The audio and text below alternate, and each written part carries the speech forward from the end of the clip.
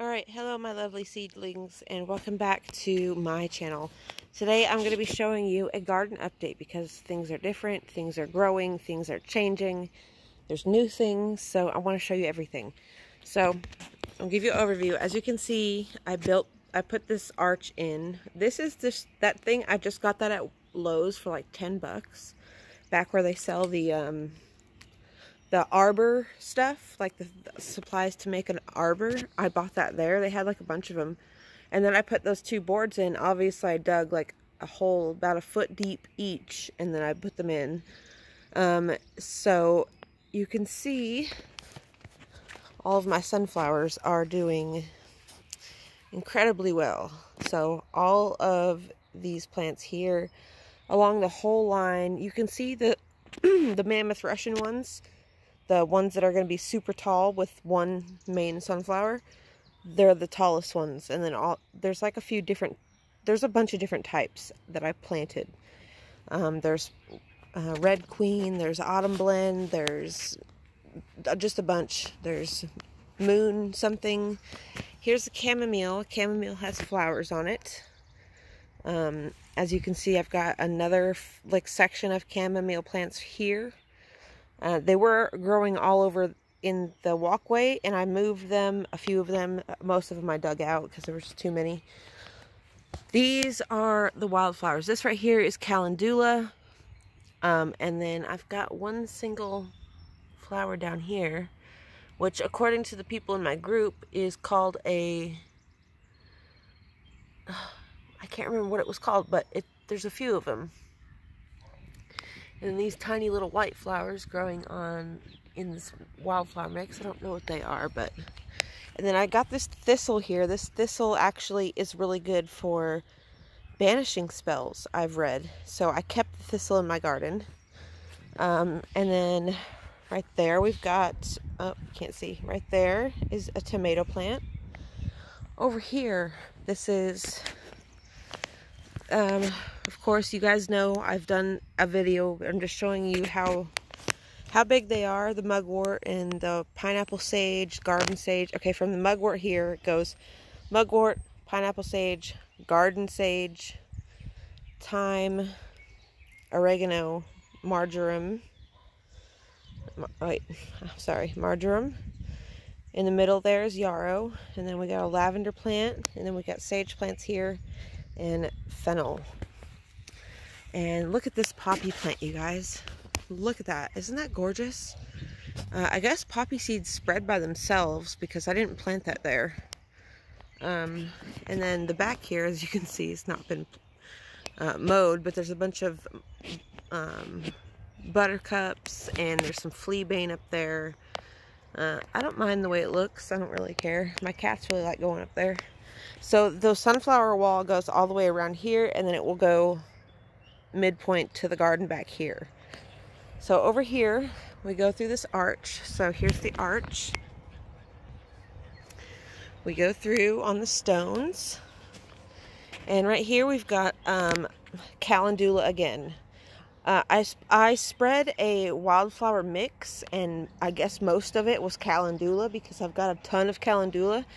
Well, thank goodness, because I'll just be making salves and stuff. So we've got more poppy plants. We've got one here and there and there. Like I said, the poppy spreads on its own. And out here, we've got... Look at the cabbage plant, you guys. This is from a scrap. This is from just the end of a cabbage. And I put it in some water till it grew roots, and then I planted it. And look at it. My strawberry plants, I put another lavender plant in. This, I don't know what it is. It's some type of flower, I know that. And then I put a basil plant in back there. An artemisia plant, and then back there is a salvia plant. This is my sedum. These little row of flowers here, this is poppy plants. And then you can see my lemon balm. So over here we've got the tomato, the Cooper's ice, a flower plant, I don't know what it is. A chamomile. This is from an onion end as well. So it was like, it would have been normally just trash or scraps. I just replanted it, and now I can come out here and get fresh green onion and scallion whenever I want. Over here we've got the yarrow plant, King Edward yarrow. Okay, so the path goes here. So that's the path, and that's just a little overview of that section. All those bricks are from my endeavors in the woods lately. Found more bricks. Over here, I'll give you an overview of everything real quick before I show you what it is. So that is that. Look here, we've got flowers coming back on the foxglove. So the foxglove is starting to take to its spot and really enjoy being here. We got the artemisia plant down here. These are green and red peppers, and the jalapeno plant. These are all either flowers, or yeah, these are all just flowers. Like, so there's a bunch of marigold and 2 poppy plants and a few others. And look at all these, you guys. These are all Sweet William plants. Look at all the variety of color, though. Like, there's a bunch of dark ones, and then there's some painted looking ones. There's some light pink ones. There's some white ones. These are so pretty. I made the prettiest bouquet out of some flowers from my garden. I used the dahlias, the roses, and these. And man, it was so beautiful. But these have just blossomed and bloomed since the last time I showed you the garden. And then right here, I just planted a cucumber plant. I put him kind of here isolated so that he can kind of grow up this old stairway, so he's not invading the whole garden. And then, oh, we got a spider web right here. Sorry, little guy. Gotta knock your spider web down.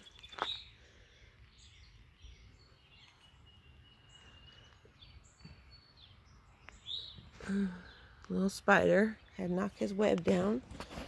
Okay, so over here we've got the nasturtiums, the phlox, the sassafrage, the pink star, the mint, and then you can see all the new hostas that I put in. So I put in this whole row of hostas. This one has already been here for a couple years, which is why it looks fuller and more healthy. But yeah, those my friend had given me a chunk of like 3 hosta plants, and I split them up into a bunch of different ones. Right here we've got the shaded wildflower, because after the morning sun, because it's about 9:30 or 10 o'clock in the morning, as you can see, the maple tree is a huge shade tree. So about midday, my garden is fully shaded. So I put that there. Over here, the mint. We have a little fern plant here that I just can't seem to make it grow. I just put some Miracle-Gro fertilizer on all of my plants, so hopefully that helps them. And then over here is my hydrangea. It looks very sad, yes, but you can see it's got a bunch of new growth. All right, let's walk around the side of the house. So I'm going to show you the dahlia plants and everything else. So this overview of my garden. Right here, right now, someone's digging up my yard to. Okay, so this is the peony plant. Let's go this way, because I don't. Let's go this way, Jixie. Come on. So I try to put the sticks here so the neighbor's dogs don't try to come over here and take poops. So go back through this side of the house. And over here you will see the dahlia plant. This is dahlias. And the ones I planted a month ago or so are coming up right here. You can see 2. I'm not going to get close because there's a big old wasp over there. But there's 2 dahlias plants coming up. And then the one that's been there for a few years, there's none coming up on this side yet. So I hope those weren't duds, you know. This is the rose bush, and look at the wisteria, you guys. This is the wisteria. It is looking so gorgeous. They're all blooming. They smell amazing. Yeah. So,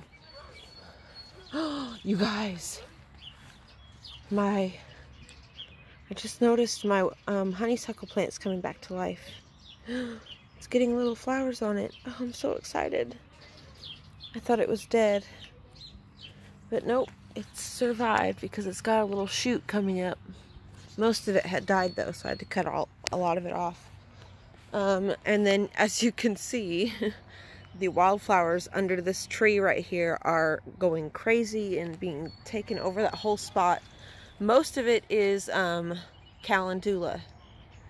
As you can see, my cat over there probably catching a lizard. He is obsessed with catching mini lizards. I really feel sorry for the lizards, but I can't, you know, stop him. This over here is the Lithidora. So this plant right here is Lithidora. Got one on each side. And then down here, this lavender plant is doing really well. It's got lavender on it already. It's got new shoots all over the place, but this lavender plant, you guys, this lavender plant is not doing so well. I mean, it does got one single branch on it that seems to be getting some shoots, some flower shoots, but I don't know how to help her. So we go up here to my porch. So yeah, you guys, that is the Jaxie, get out of there. Oh, the wisteria smells so good. So that is the tour of my plants. I hope you guys enjoyed the video, and I'll see you in the next one.